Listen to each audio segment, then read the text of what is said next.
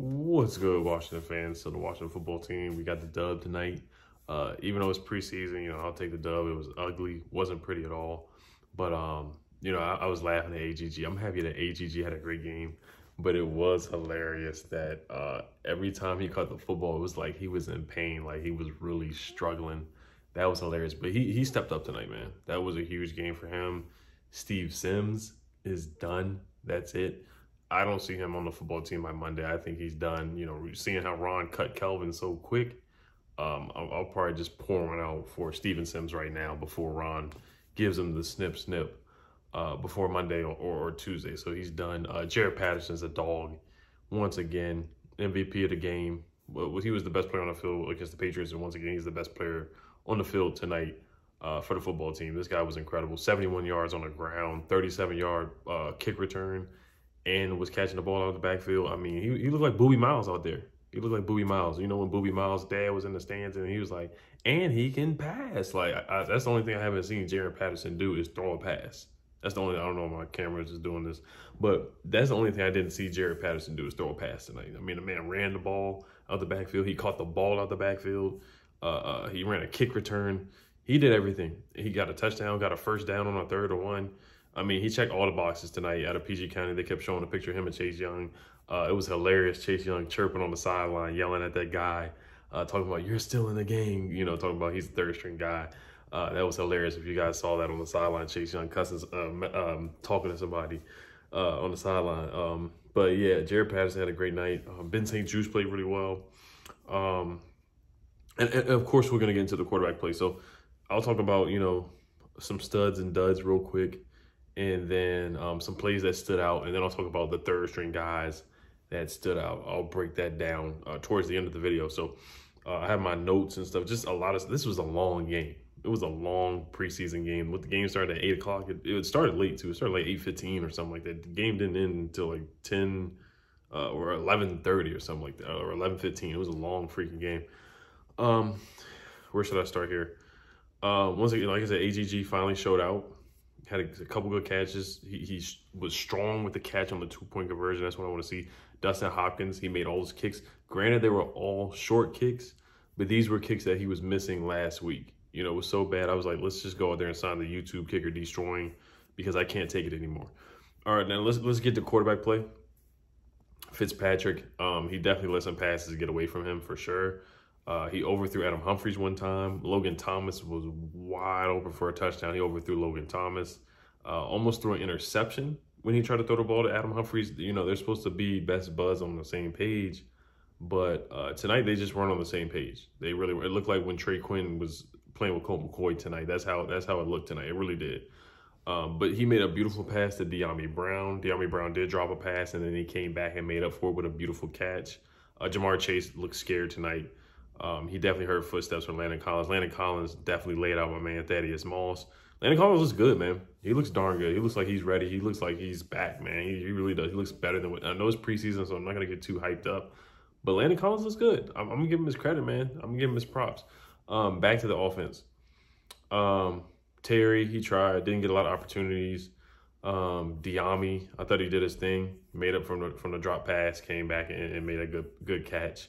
But Fitz made a few good passes. He just showed you who he is. And this is why you can't get too hyped up about Fitz. You can't get too hyped about the #1 quarterback rating under pressure, the top 5 QBR. Like, he's okay. He's going to be a lot better than what we had last year, which is what we need. And we're not going to, this team shouldn't have to rely on Fitz too much, but we're definitely going to need solid quarterback play to win this games. We cannot have a guy go out there and throw the ball away, turn the ball over, and miss easy throws. We just can't have that this year. We can't have that any year. But with the schedule being how tough it is, we need adequate quarterback play. We need at least top 15 quarterback play. If he can give us top 15 quarterback play, it doesn't have to be top 10, top 5. But if he can get, because tonight was like top 25 quarterback play, to be honest with you. Heineke, I'll get to Gibson real quick. Gibson looked good. He made some good plays out of the backfield, catch the backfield. They talked it up. Kyle Allen talked about him being Christian McCaffrey-like, or comparing him. And tonight, he did a good job catching the ball in the backfield. Had a nice screen pass, went for a first down, had a couple of nice runs. We saw the burst, the explosiveness. The only problem I have is the move he likes to do. He likes to stand up and then go. I thought he did that a little too much. That's like the only problem I had. And then the 4th and 1, we went for it on 4th and 1. He didn't get the 4th and 1. So that's the only problem I really had with Antonio Gibson. I thought he had a great night. I thought he had an A- night for real. The running back room was really, really good. Who else? Oh, let's get to Heineke. Heineke played well. I thought he played decently. He had some bad throws too. I'm not gonna lie. So Heineke wasn't great either. But out of the two, I think Heineke played better out of the two if I had to choose. Kyle Allen wasn't bad either. Granted, it was 3rd string. But Kyle Allen had some good moments. Steve Sims dropped the pass. That should have been a 30-yard, 35-yard gain for a 1st down. Kyle Allen made a nice pass to Ricky Seals-Jones. I like Ricky Seals-Jones. I think he's tight at number 3 right now with Sammy's being out for sure. Ricky Seals-Jones, it looks like a really good wide receiver. I mean, he played wide receiver in college. He looks like a good tight end. Heineke, the fumble was bad, but we did recover it. He's just got to be more aware, and he's better in games. Like I say this all the time, he's better in games than he is in practice. The things that he does in games, you can't do in practice. You can't duck your head and run away and then throw the ball. Like, they're going to tag you, and that's it. They want you to stay in the pocket. So he's doing things in games that you can't really do in practice. I thought he had some nice passes to AGG. I thought he had a nice pass to Jaret Patterson out of the backfield as well. And he got the ball to the open guys. He just made the right plays and got the ball down. I want to see him go up against 1st-string guys, but I don't think we will get to see that opportunity because in the 3rd game of the preseason, it's probably going to be all the 2nd-string and 3rd-string guys trying out. Essentially, it's going to be like that 4th game of the season. But Kyle Allen, I thought he did pretty well. I had no problems with Kyle Allen. He didn't throw any almost interceptions or anything like that. So I thought he was pretty good tonight. We can look at the numbers from the quarterbacks too. Fitz was what? His numbers aren't bad. 7 for 13, 96 yards. That's solid numbers. He got sacked one time. The offensive line did, they gave up a sack. They gave up a couple pressures. So the offensive line wasn't great tonight either. Heineke was 11 for 13, 80 yards. No touchdowns, no picks. Kyle Allen was 2 for 4 for 23 yards. So Kyle Allen didn't throw the ball much, but for the passes that he made, he played pretty well. So the numbers don't wow you at all. We didn't have a quarterback go over 100 yards passing tonight, which is not a bad thing. But Heineke had 4 rushes for 26 yards. His longest run was for 12 yards. Gibson had 7 runs for 28 yards. Jaret Patterson had 16 runs for 71 yards, 4 yards per carry, 1 touchdown. His longest run was for 14 yards. Peyton Barber had 3 carries for 2 yards. So, I mean, that's just the thing. I mean, Ron is probably going to keep 4, but if he kept 3, my 3 would be, of course, Gibson, McKissick, and Jaret Patterson. I think Jaret Patterson does everything that Peyton Barber can do and more and even better and more explosive. Ron said in his press conference that Jaret Patterson he's a guy that's not scared of the lights. And Steven Sims, unfortunately, looks like he's a guy that's not ready for the lights right now. So, AGG led the team in receiving tonight, 3 catches for 38 yards, so solid game from him. Logan Thomas had that nice catch for 28 yards. That was a solid pass from Fitzpatrick. He was wide open. Jamin Davis, Ben St. Juice played really well. Torrey McTyer has played really, really well. He did a good job on T. Higgins. He also made a solid tackle before the end of the half too. Torrey McTyer has been really darn good. Jimmy Moreland was good. He had a good pass breakup. Jamin Davis, he was solid in the pass game, in the run game. I thought he had a couple of good stops. He was in the right area. He looked more comfortable. Montez Sweat had a good play in the backfield, had a tackle for loss. I thought the defense was solid. They only gave it 2 first downs in the first half. I thought the defense was pretty solid. The 3rd-string defense and that 2nd-string defense is really bad with stopping the run. They gave up some big run plays, kind of like that, not as bad as the Ramondre Stevenson run from the Patriots, but they've been giving up some big runs. But before I get to the 3rd-string team, I want to talk about some more 1st-string guys. Let me see if I have any more notes on those guys real quick. All right, yeah, we can get to the 2nd-string guys now. Troy Apke got burnt on one play, then he bounced back and made a tackle. So we'll see if he makes the roster. Who else? Deami Logan, Ricky Seals Jones. I thought he played. Cam Sims. Almost forgot about talk about Cam. Cam Sims. He made 2 good catches, right? But he fumbles the ball, and then the end zone play. I'm not gonna really dock him for that, but that fumble, that's inexcusable. You got to do better than that. That's something that you got to clean up before we get to the games. And sometimes he's 50-50 with the football. And anything with drops or fumbles, kind of like with Steve Sims too, you know, I like Cam Sims a lot, but there's times where he is unreliable with the football. He's 50-50 with the football. So that's not a good look for him to fumble the ball, especially in our territory. That's a game situation. That's something that you got to work on right there with Cam Sims. Derek Forrest, he got faked out on a bootleg where, was it Brandon Allen or was it the second string quarterback? I can't remember which quarterback it was, but he did the fake pitch. And Derek Forrest was just still there for about a good 5 seconds, lost in the sauce. And then Brandon Allen like ran the other way and tried to throw. And there was a penalty on the play anyway, a legal man downfield. So I'm not going to go in on Derek Forrest too much. But that's something he's definitely got to clean up as a rookie. Like, he really caught him. He fell for the banana in the tailpipe right there. So he's really got to improve on that. Derek Forrest did not play well the last game against the Patriots either. But he's more of a special teams guy right now. So he's got to do better for sure. Like I said, Torrey McTyer was really, really good. What's his name? William Bradley King. He had a nice forced fumble. He played pretty well. Daniel Wise was active in the backfield. He picked up the fumble. I thought he played pretty darn well too.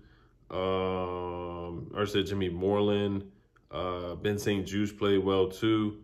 The punt return game, not much from it, but no fumbles, no muff punts or anything like that. So I thought everybody was solid returning punts tonight and just fair catching the football. So I had no problems with those guys tonight. Dax Milne, DeAndre Carter, and Steve Sims. He didn't muff any punts either. But Jaret Patterson returning that kick return, man, he's the best guy out of them. And I want to see him return some punts too.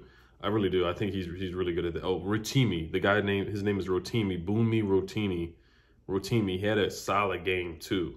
I'm probably butchering his name, but he had a couple good tackles too. He was solid in the backfield. He was super, super active as well.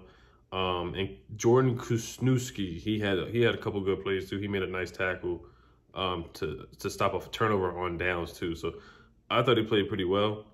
He led the team in tackles with 5 tackles. We didn't have a lot of tackles tonight, but yeah, the defense got after it. The first team defense got after it. I like what I saw from the first team defense, but quarterback plays got to get better, man. We got to get better. We got to get these kinks out. I know it's preseason and they're trying to get the chemistry flowing, but they definitely got to play better for sure. They just got to play better. Ryan Fitzpatrick, he's got to get these passes in, man, because he was inaccurate. He let some passes definitely get away from him. But this is what preseason's for, to get the jitters out or the miscommunication out, whatever it is. This is clearly what it's for. Heineke, I thought he played pretty well. He had a 92.3 quarterback rating, and I thought he was the best quarterback out of the 3 tonight. But he's just got to clean up on the football. Just a little sloppy here and there, but it is what it is. I like it. It's going to be off script. It's not always going to be pretty. But he's going to make something happen. He's going to make something shake. He's going to turn a sack into a positive play. What a would-be sack is into a positive play, but he's just got to be have good ball control with the football. So that's the only really thing I can say about Taylor Heineke tonight too. And the one bad pass that definitely could have been an interception tonight too. So that's really it. I'll talk about my man Jaret Patterson. His stats tonight: 6 all-purpose yards. Had 100 all-purpose yards. Man, he looked like Booby Miles out there tonight. He was doing his thing.